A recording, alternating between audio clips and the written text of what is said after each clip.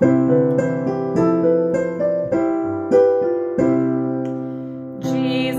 Christ is risen today. Alleluia.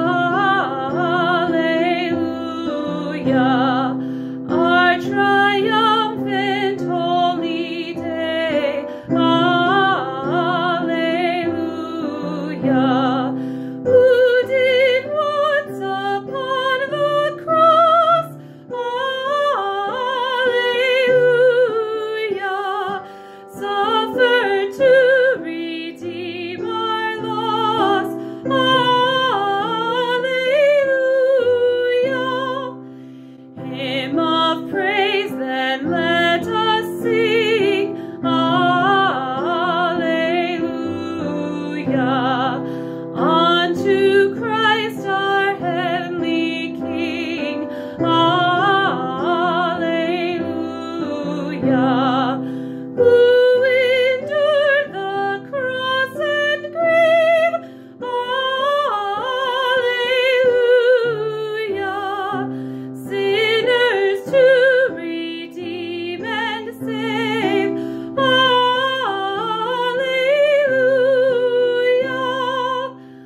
But the pains which he endured, alleluia, our salvation have procured, alleluia. Now above the sky he's King, alleluia, where the angels ever sing, alleluia.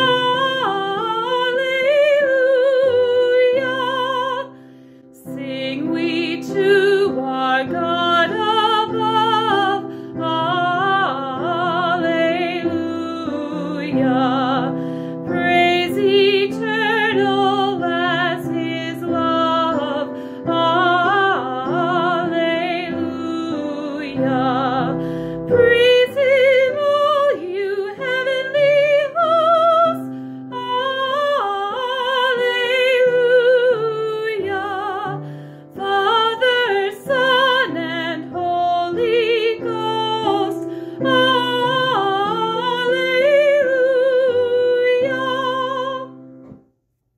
Hallelujah! Christ is risen. He is risen indeed. Hallelujah. The grace of our Lord Jesus Christ, the love of God, and the communion of the Holy Spirit be with you all. Amen. The Lord be with you, and also with you. Let us pray together. God of mercy, we no longer look for Jesus among the dead, for he is alive and has become the Lord of life. Increase in our minds and hearts the risen life we share with Christ, and help us to grow as your people towards the fullness of eternal life with you. Through Jesus Christ, our Savior and Lord, who lives and reigns with you in the Holy Spirit, one God, now and forever. Amen.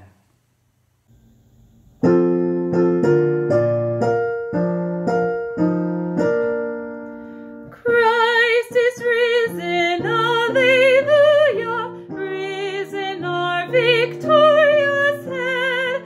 Sing his praises, alleluia, Christ is risen from the dead. Gratefully our hearts adore him as his light once more appears, bowing down in joy before him, rising up from grief and tears.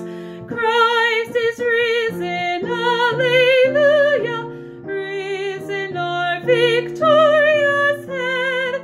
Sing his praises, alleluia, Christ is risen from the dead. God has made us his people through our baptism into Christ. Living together in trust and hope, we confess our faith in the words of the Nicene Creed. We believe in one God, the Father, the Almighty, maker of heaven and earth, of all that is seen and unseen. We believe in one Lord, Jesus Christ, the only Son of God, eternally begotten of the Father, God from God, light from light, true God from true God, begotten, not made, of one being with the Father, Through him all things were made. For us and for our salvation he came down from heaven, was incarnate of the Holy Spirit in the Virgin Mary, and became truly human. For our sake he was crucified under Pontius Pilate. He suffered death and was buried. On the third day he rose again, in accordance with the Scriptures. He ascended into heaven, and is seated at the right hand of the Father. He will come again in glory to judge the living and the dead, and his kingdom will have no end. We believe in the Holy Spirit, the Lord, the giver of life, who proceeds from the Father and the Son, who with the Father and the Son is worshipped and glorified, who has spoken through the prophets. We believe in one holy Catholic and Apostolic Church. We acknowledge one baptism for the forgiveness of sins. We look for the resurrection of the dead and the life of the world to come. Amen. The Gospel on this Resurrection Sunday comes to us from the 28th chapter of St. Matthew. After the Sabbath at dawn on the first day of the week, Mary Magdalene and the other Mary went to look at the tomb. There was a violent earthquake, for an angel of the Lord came down from heaven, and going to the tomb, rolled back the stone and sat on it. His appearance was like lightning, and his clothes were white as snow. The guards were so afraid of him that they shook and became like dead men. The angel said to the women, "Do not be afraid, for I know that you are looking for Jesus, who was crucified. He is not here. He has risen, just as he said. Come and see the place where he lay. Then go quickly and tell his disciples, he has risen from the dead and is going ahead of you into Galilee. There you will see him. Now I have told you." So the women hurried away from the tomb, afraid yet filled with joy, and ran to tell the disciples. Suddenly Jesus met them. "Greetings," he said. They came to him, clasped his feet, and worshipped him. Then Jesus said to them, "Do not be afraid. Go and tell my brothers and sisters to go to Galilee. There they will see me." The Resurrection Gospel of our Lord. Thanks be to God. Let us pray. God of life, Master over death, Alpha and Omega, we worship you this day. With the rising of the sun, you have raised Jesus Christ and delivered him from death's dominion. Lift us up in the depths of a week filled with defeat and agony. Help us on this glad morning to capture a glimpse of hope and meaning for our lives. O Lord, you are our risen Lord, promising your presence in every day of life. O Lord, teach us of that morning so long ago and its connection with the mornings of our lives now. In Jesus' name we pray. Amen. Hallelujah! Christ is risen. He is risen indeed. Hallelujah! Happy Easter from Emmanuel Lutheran Church. I'm preaching here in an empty congregation right now. It's each Easter we hear the same story of shock and surprise experienced by everyone at the empty tomb, as well as the appearance of the risen Christ every year. What a surprise it is, though, and the surprise that changed the first disciples and changed our lives as well. That life would never be the same again. The surprise of God's grace in the rising of Jesus, God's given to us and for us, the gift of life both here and now, and promised for all eternity because of Easter morning. No other surprise in the history of humankind can be so transformative. Surprises, of course, can be fun. We had a parishioner this spring. They surprised their children and they went down to Florida. And they didn't tell them except the oldest until they were already in the car. The bags were packed already and they were already on their way down to Florida before they even figured out what was going on, where mom and dad was sending them. Surprises also can be fun. Driving into a playground with our 5 and 4-year-old. They see the playground, they go, ooh and ah, maybe that playground in the fast food joint always gets them. Or maybe when I pull out the gummy worms for them, oh, they're always so surprised at that. Perhaps you're surprised when your mother-in-law calls you from the airport and says that her flight has been canceled and that she's got to come back and be with you for another 24 hours. That's a surprise as well. Surprises can be so lovely and awesome, yet unfortunately there are some which are not so happy. Surprises of a sudden death, or a car accident, or a new diagnosis. Surprises like our pandemic that we are going through. I didn't know that If you would have told me 2 months ago that I'd be doing video productions in an empty church, I would have laughed at you. We were surprised. The whole world was surprised that the whole world came to a screeching stop because of an invisible pandemic virus that's floating in the air. By their very nature, surprises catch us unaware, maybe unprepared by the changes of our lives that we will experience. Yet we know the truth of all surprises, that God is in them all. Always God is with us, just as God in Christ Jesus changed the world with the surprise of the resurrection. The stories that we will hear in the weeks following Easter are all full of surprises, especially told in Acts and Jesus' appearance to the disciples, to the winds of Pentecost and the disciples giving a new language and new hearing, to the way their lives were totally transformed, to those who are newly baptized in Christ's name and live as a family of faith. The surprise of the resurrection sets off a chain of events that continue to this day. Just as the bolt of lightning and that angel came down and the guard shook like angry men and the women had no idea where Jesus was at, and all of a sudden Jesus shows up and says, "Hello, peace be with you. Go and tell my brothers and sisters in Galilee that I will see them there." Surprises. There's a lot of surprises in today's gospel. We're surprised today to shelter in place, that we are safer at home. But we need to remember that the surprises of the world are only temporary. The surprise that God gave us on that Easter was for eternity. That everything that's happening with this pandemic will go away, and it's only temporal. But the promise, the surprise that God gave us on that first Easter is for eternity. Do you know that the air molecules that we've been all talking about with this pandemic have been around since the days of Christ? Quite a surprising revelation. If Christ, therefore, is in these molecules, the resurrected Christ is in these molecules, there is going to be healing. There is healing. There will be an answer to this pandemic and to all our prayers this day. For those who have perished and those who are perishing, they too have the breath of air that Christ breathed. Surprising, yet true. And that's the resurrection promise. We are asked to put on a mask, and we should. The first disciples, they breathed that air of the resurrected Christ. Of course, we also do breathe sin, yet you breathe the good news as well of new life. New life through our baptism, through the water and the word. We live out this baptism in our life because we are truly Easter people. We are a resurrected people. And each Easter catches those first disciples very unaware and changes them forever.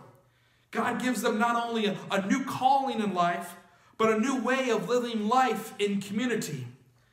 God works these mighty acts of transformation in those first disciples, empowering them to tell the story of Jesus, to share the good news with those they meet, and to be open to the power of God, leading and guiding them. We develop a spiritual habit of welcoming the unpredictable and surprising God in our midst. And we wrestle with the promptings of the Holy Spirit. We too, as disciples of Jesus, have been transformed by God's mighty act of surprise. Our lives are very different because we have met the risen Christ. We too can cultivate the spiritual practices and habit of welcoming the unpredictable and surprising God and wrestling with the changes of the Holy Spirit that prompts us to live in us and to live within our community. It's a whole new ballgame out there, friends, in 2020, the spring of 2020, of what it means to be church in this pandemic. We cannot meet face to face. We cannot shake hands in peace. We cannot make amends with our neighbor.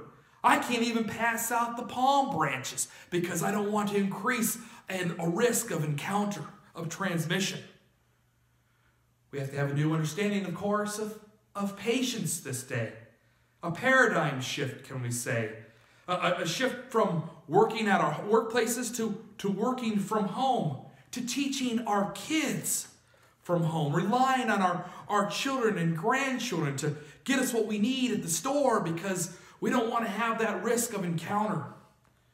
Perhaps in this season, you will undertake doing some acts of love and surprise in the world. And I challenge you this day, just like we have those thank cards where we say what we're thankful for.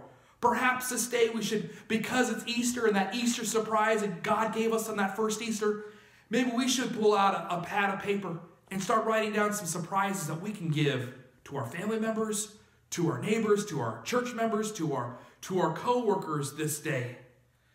You might pay a course, maybe pay for a stranger's lunch. You can invite someone you don't know to join you for a walk. Of course, in this day and age, with all the medical professionals out there, if you see a first responder, a nurse, or doctor, thank them for the job that they do. Thank a teacher, your mail carrier, the cashier at the grocery store, or the garbage man for the job they do. Surprise them maybe with a small treat. Most of all, though, listen for God in all the many ways that God surprises us with love, grace, and peace. Give thanks daily for all those small and large surprises in our lives. It is there in the surprises of the world, just like the words of Jesus from today, that you will see the risen Christ. Our surprise this day is that God loves us. He's not letting go of us. He loves us for eternity, and he has given us new life through the risen Christ. Amen. Thanks be to God.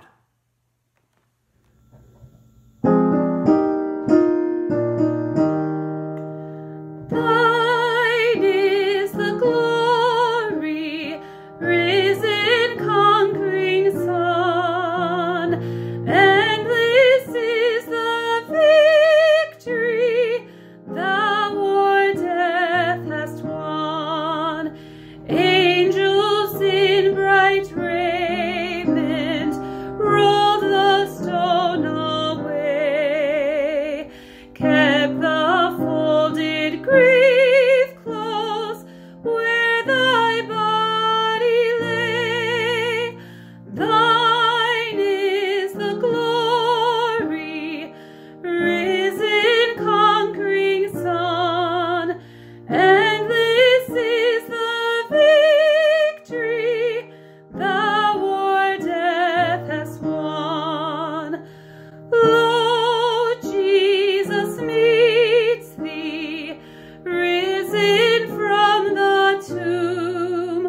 Lovingly he greets thee, scatters fear and gloom. Let his church with gladness hymns of triumph sing.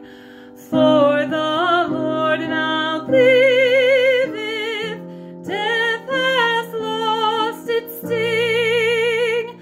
Thine is the glory, risen, conquering Son, and this is the victory thou o'er death hast won.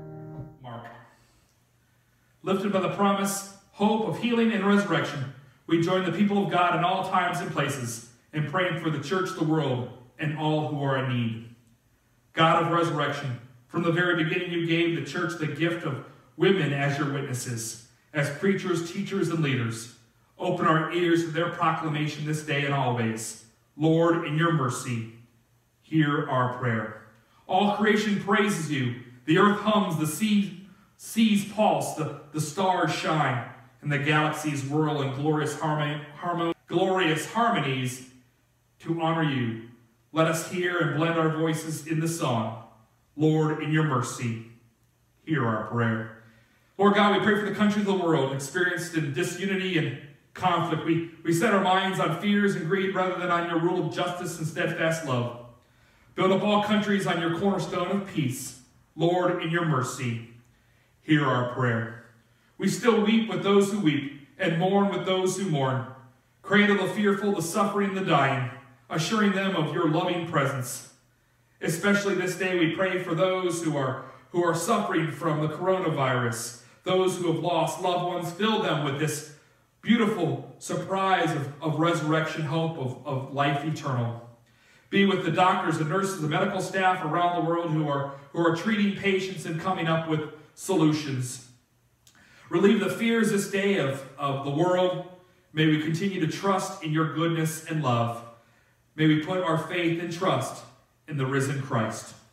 Lord, in your mercy, hear our prayer.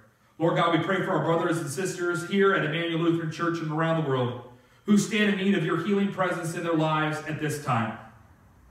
We pray for Betty and Kathy. We pray for Cynthia and Darren. We pray for Doris and Marge Garkey and Marge Sampson. We pray for Marguerite and Mary. We pray for Nancy and Neil. We pray for Jenna and Terry. We pray now in the silence of our hearts, those who stand in need of God's warming touch in their lives this resurrection day. Lord God, be with Holly and Ed this day. Be with those who are grieving loss of loved ones, especially Debbie this day. Give patience to our community, and may we be filled with an expectation of the future where we come together as one in the body of Christ. Lord, in your mercy, hear our prayer. Lord God, be with our military, Kelly, Sam, and Caleb, and be with those who suffer from quiet illnesses this day. Lord, in your mercy, hear our prayer. Blessed Lord, you went ahead of us into the grave and defeated the powers of evil. We remember those who have died, especially Leroy and Ken, Keith, Richard, Pat, and Eddie. Inspire us to live our lives in this resurrection hope and draw us to you in our final days. Lord, in your mercy, hear our prayer. With bold confidence in your love, Almighty God, we place all for whom we pray into your eternal care. Through Christ our Lord. Amen. Lord God, remember us in your kingdom and teach us to pray. Our Father, who art in heaven, hallowed be thy name. Thy kingdom come, thy will be done, on earth as it is in heaven. Give us this day our daily bread, and forgive us our trespasses, as we forgive those who trespass against us. And lead us not into temptation, but deliver us from evil. For thine is the kingdom, and the power, and the glory, forever and ever. Amen. The Lord bless you and keep you. The Lord make his face shine upon you and be gracious to you. The Lord look upon you with favor and give you peace. In the name of the Father, and of the Son, and of the Holy Spirit. Amen. I pray for you this day. I pray for you every day. I long for the day to see you face to face. Go in peace and serve the risen Lord. Thanks be to God.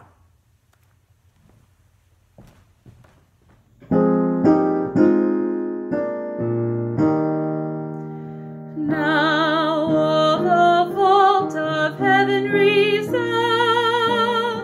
in praise of love that still abounds. Christ has triumphed, he is living. Sing choirs of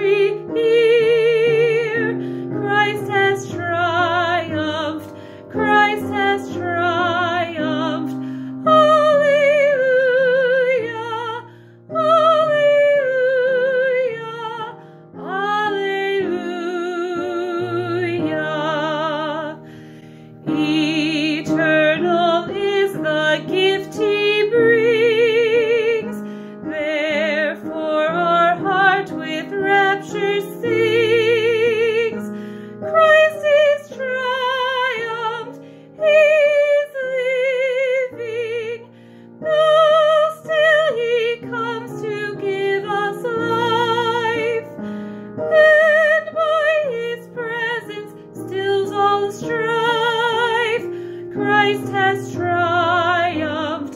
He is living. Alleluia, alleluia, alleluia. Hallelujah! Christ is risen. He is risen indeed. Hallelujah! Last night I lay a-sleeping, there came a dream so fair. I stood in old Jerusalem beside the temple there. I heard the children singing, and ever as they sang, methought the voice of angels from heaven in answer ring. Methought the voice of angels from heaven in answering. Jerusalem, Jerusalem, lift up your gates and sing. Hosanna in the highest. Hosanna to your King.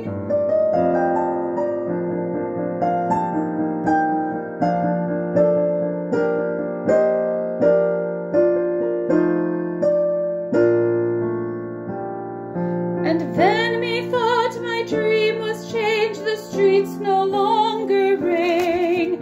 Hushed were the glad hosannas, the little children sang. The sun grew dark with mystery, the morn was cold and chill, as the shadow of a cross arose upon a lonely hill.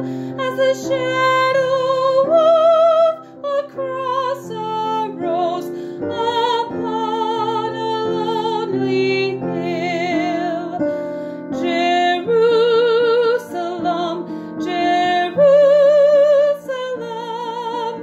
hark how the angels sing. Hosanna in the highest. Hosanna to your King.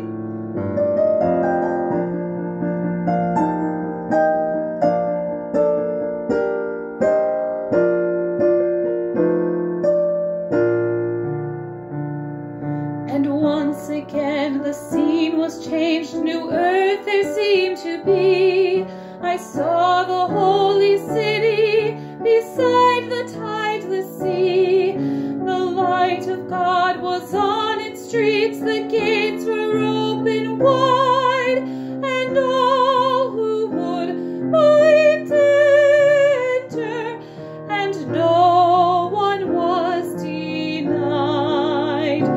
No need of moon or stars by night, or sun